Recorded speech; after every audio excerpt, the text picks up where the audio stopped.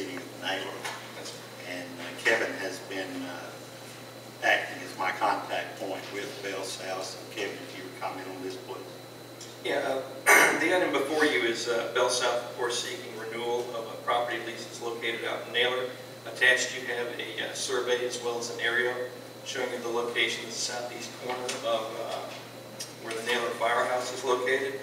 The property that they're seeking a lease on is made up of 504 square feet, contains one 7 by 10 foot structure that houses all of their electronic equipment. The original lease is bound to expire here at the end of this month. It started in 1981. The amount of funds received from that with rental was about $400 a month.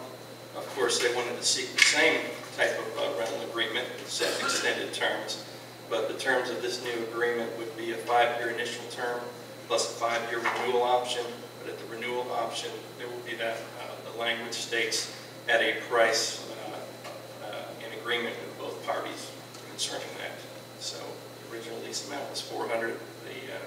What they're seeking now will be $2,520 per year. The original $400.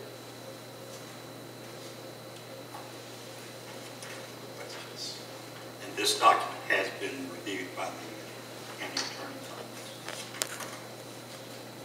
Good. Thank you.